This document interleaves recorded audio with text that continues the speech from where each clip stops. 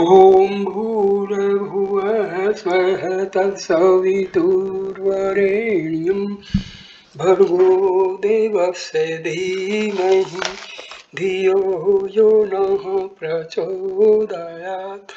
ॐ शान्ति शान्ति शान्तिः। Namaste, my dear friends. I am making this video on the quotes of Adi Shankaracharya. Adi Shankaracharya has written many holy books on Vedanta and Sanatana Dharma.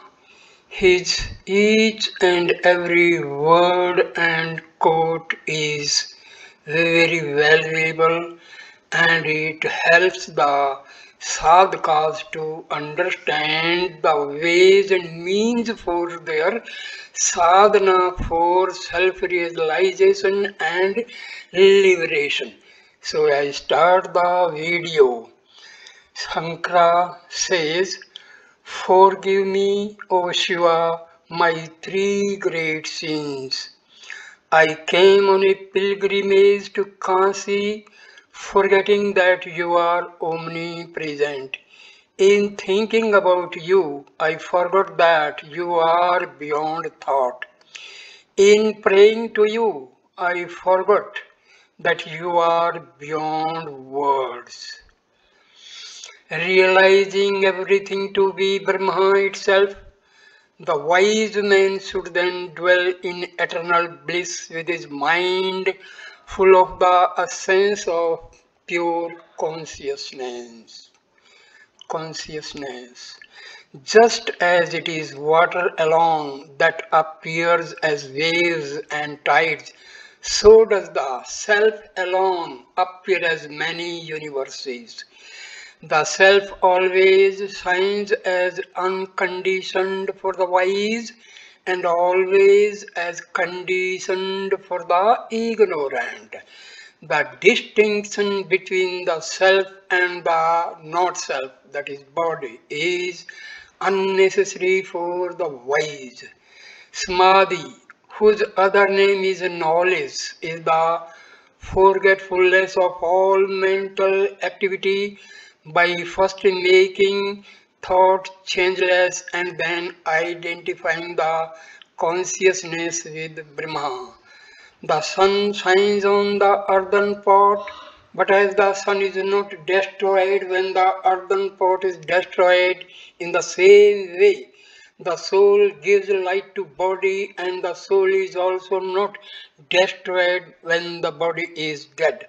Our own sense organs are our enemies, but if won over, they turn to be friends. He is truly rich who is fully contented.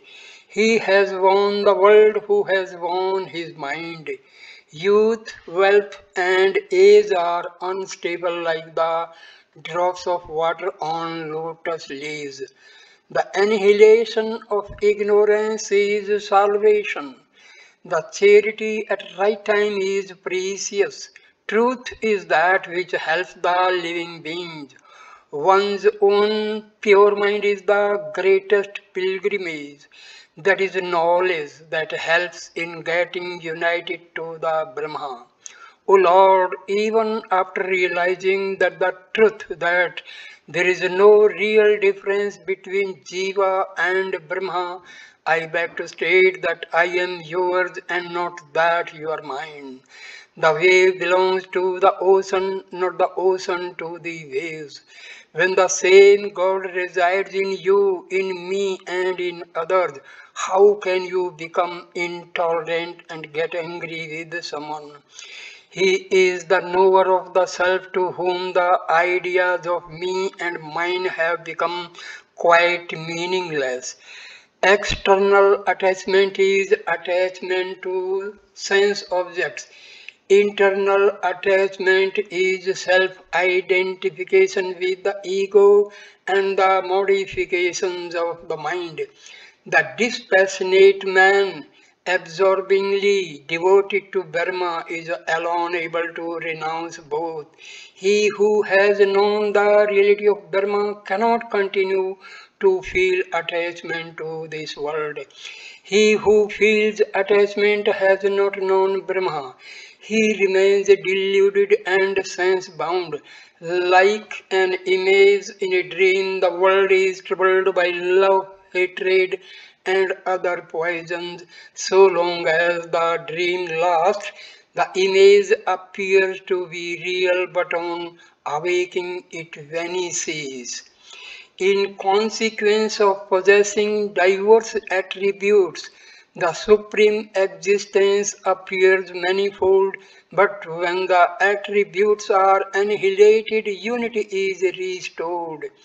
In consequence of those diverse attributes, a variety of names and conditions are supposed proper to the spirit, just as a variety of tastes and colors are attributed to water.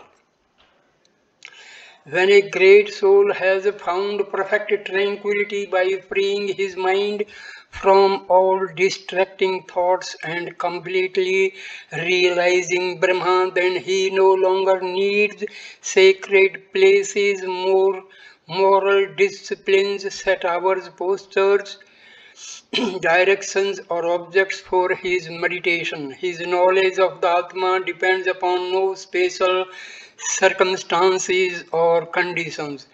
There is a self-existence reality. That reality is the witness of the three states of consciousness. That reality is the knower in all states of consciousness, waking, dreaming, and dreamlessly. It is the self. The nature of one reality must be known by one's own clear spiritual perception. It cannot be known through a priest or saint. Similarly, the form of the moon can only be known through one's own eyes. How can it be known through others? It is ignorance that causes us to identify ourselves with the body, the ego, the sense, or anything that is not the Atma. He is wise who overcomes this ignorance by devotion to the Atma. Treasure hidden beneath the ground does not come out by merely calling out its name. Treasure is found through competent instruction, excavation, the removal of stones and such other things lying above it. Similarly, the transparent truth of the self, which is hidden by Maya, and its effect is to be attained through the instructions of a knower of Brahma, followed by reflection, meditation, and so forth. Truth of the self cannot be attained through perverted arguments. This is Vivek Sudamani, stanza number 65. The first step in liberation is the extreme aversion to all perishable things, then follow calmness, self-control, and forbearance. Vivek Chudamani, stanza number 69. Those fools who are tied to the sense objects by the stout cord of attachment, which is every difficult to snap, undergo numerous births and death and countless miseries. Vivek Chudamani 75. He who has conquered the sense objects alone is fit for liberation. Vivek Chudamani stanza 78. Sense objects in the form of shark drowned devotees who attempt to cross the ocean of samsara. This shark can only be killed with the sword of dispassion. Vivek Chudamani 78-80. Perception of an object is but oblation to the fire of knowledge. When memory appears, it forms a show of something seen before, a distance, something not now here. The seer, seeing, and the seen. Of these, each is pure consciousness. With that, reality is found. Whatever is not that alone is like a flower in the sky. It is not really there at all. I am that unmixed absolute, just that one perfect happiness attained in depth of dreamless sleep. I am not the Jiva, but I am peace because my Guru has said so. Acceptance by firm judgment as true of what the scriptures and the Guru instruct is called by sages Shraddha or faith, by means of which the reality is perceived. Maya is God's eternal higher power and consisting of three moods. The entire world is created by it. Sages infer it from its acts. It is neither existence nor non-existence nor both. It is neither united nor not united nor both. It is neither with parts nor without parts nor both. It is highly prodigious and defies description. It is obviated only by the knowledge of pure Brahma, one without a second. It has three characteristics modes, sattva, rajas and tamas, well distinguished from one another by their acts. Although Brahma manifests himself in the cosmos, he still transcends it. Yoga union is really viyoga, disunion, for in this state the yogi is disconnected, detached from all troubles. That which is revealed completely to one established in samadhi by negation through statements like not this, that which is beyond the three states of consciousness, the one non-dual I am indeed that supreme eternal Brahma. Adi Shankaracharya's concept of Advaita or absolute monism. The Supreme Spirit or the Brahma is alone real and the individual self is only the Supreme Self and no other. Brahma is Supreme Intelligence devoid of attributes, form, changes or limitations. It is self-luminous and all-pervading and is without a second. The empirical world is unreal, an illusion born of ignorance. The jiva continues in samsara only as long as it retains attachment due to ignorance or maya.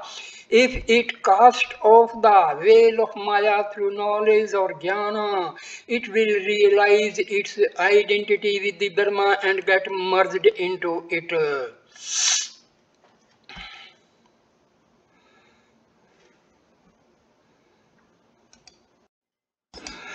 Say not that it is one, as there can be no second, nothing other than that.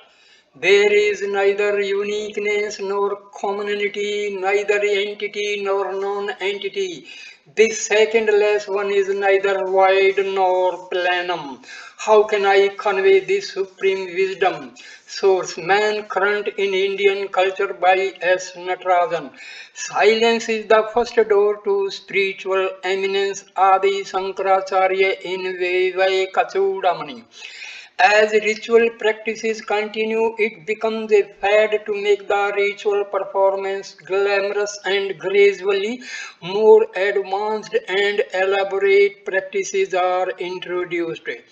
At this stage, these ritualistic practices are no longer a means either of channeling devotional feelings or of fueling spiritual unfoldment.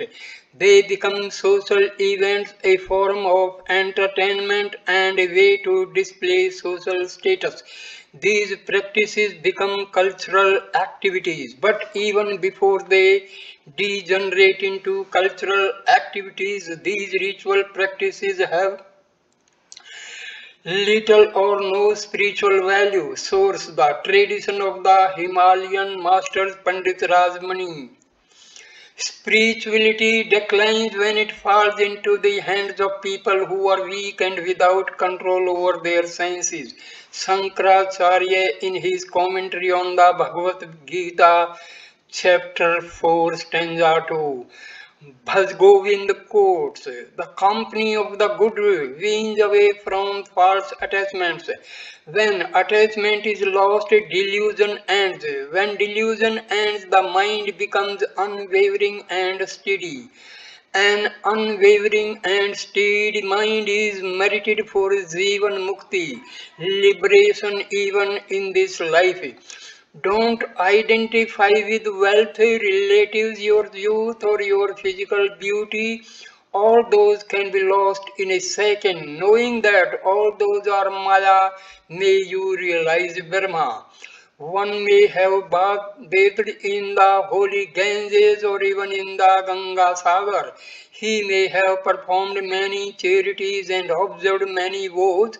Yet, unless one has understood the Brahma truth, he will not gain moksha even after 100 lives.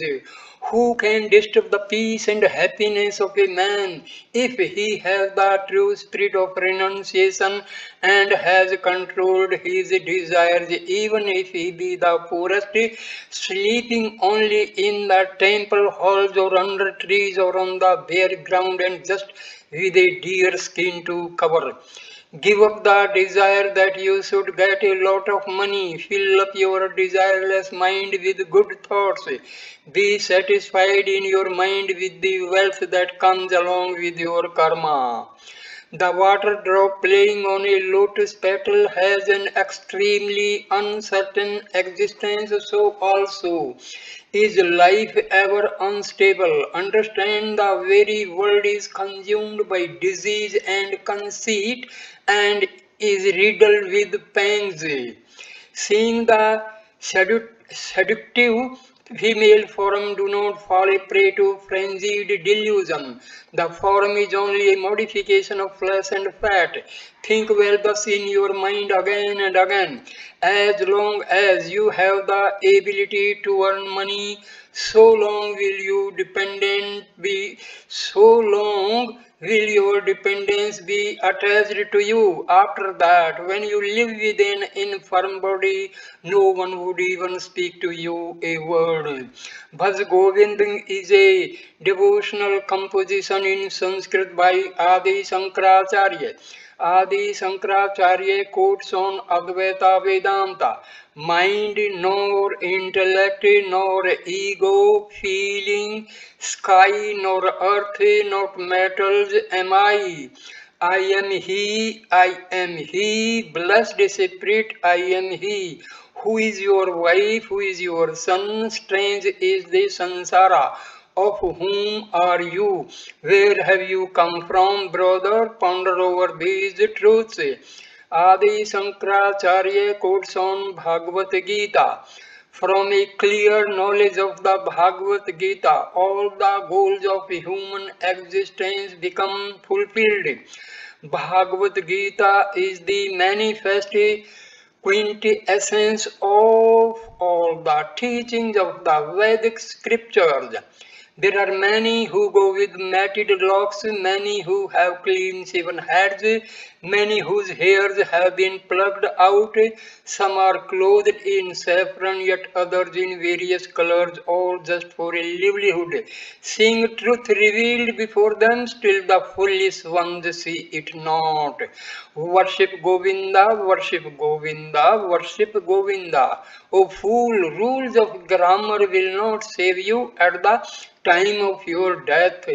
Adi Shankaracharya teachings on Guru in Bhaj Govindam. Trust yourself wholly to the lotus feet of the Guru, freed from the shackles of samsara, with your senses and mind controlled in this manner. You will see God residing in your heart. Please note that which helps in realizing the Brahma in you is the real Guru. Guru can be a human or a living or non-living being. It can be even a combination of any of these. Adi Shankaracharya quotes on Brahma. Before knowing Brahma, every being, himself being Brahma, is really already identical with the totality. But ignorance superimposes on every being the idea that he is not Brahma, that he is not the totality. We should abandon the idea that we are not Brahma, not to be the whole. This is the idea which is due to ignorance. This idea is removed by the knowledge of Brahma, but the knowledge of Brahma cannot create nor annihilate a real entity. We are nothing but Atma, nothing but Brahma, who is always the same, homogeneous one and without a second, immutable, unborn, free from decay, immortal, inaccessible to fear. Therefore, the expression he is merged in Brahma is only a figurative expression, merely indicating the rupture which is the result of the knowledge of the uninterrupted chain of reincarnations for the man who until then had maintained an opposite view. Source: the commentary on the Brihadaranyaka Upanishad by Adi Shankaracharya. Four prerequisites for the seeker of moksha according to Adi Shankaracharya. Adi Shankaracharya talks in Brahma Sutra Bhashya about four requirements that is needed in advance to the seeker of moksha. They are: number one, discrimination between the eternal and the non-eternal. 2. Dispassion for the enjoyment of the fruits of actions either here or in the other world. 3. Possession of control of mind and senses, turning away from things of senses and developing forbearance, concentration and faith. 4. Desire for liberation. Source: life and teachings of Adi Shankaracharya. Adi Shankaracharya quotes how to remove ignorance. Outward ritual cannot destroy ignorance because they are mutually contradictory. Knowledge attained through self-realization alone destroys ignorance. Knowledge cannot spring up by any other means than inquiry. Who am I? How was the universe born? Who is the maker? What is the material cause? This is the kind of inquiry one should do. When the mind is purified like a mirror, knowledge is revealed in it. Care should therefore be taken to purify the mind. Action cannot destroy ignorance, for it is not in conflict with ignorance. Knowledge alone destroys ignorance as light destroys darkness. Just as a jar is all earthly, so is also the body all consciousness. The division therefore into self and non-self is made by the ignorant to no purpose. For a peaceful life, quotes from Sadhana Panchakam of Adi Shankaracharya. Study the scriptures daily, thereafter perform the duties enjoined in them. Dedicate your actions to the Lord. Banish all desires from your mind. Cleanse your heart of all sins. Try to see the faults and illusory nature of the worldly pleasure. Pursue the knowledge of the self. Sincerely get released from the bondage of your home soon. Means to attain bliss while living on earth. Be firm in your devotion to God. Inculcate and enhance the virtues of mental quietude. Renounce all selfish actions. The Atma is one without a second. The Self reveals itself to the pure-minded. It is self-luminous. Though it is one, it is seen as many in different intellect, just like the sun through only one, though only one is seen reflected in the waters of different pots. I am the Self which is of nature of eternal knowledge.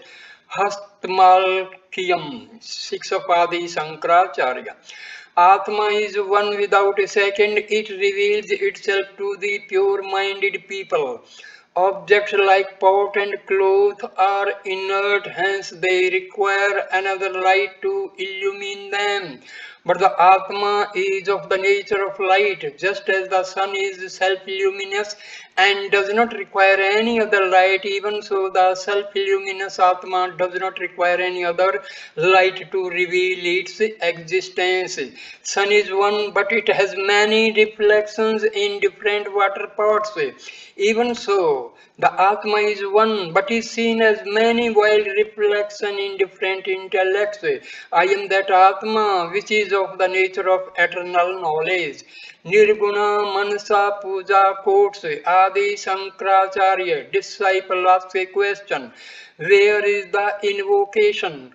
Avahan of the fullness and the seat, asana of the all supporting. How is their washing of the feet, padaya, offering of water, argya, and sipping, asmana for the limpid and pure one. Disciple doubts how he can perform puja and other rituals to the formless Brahma.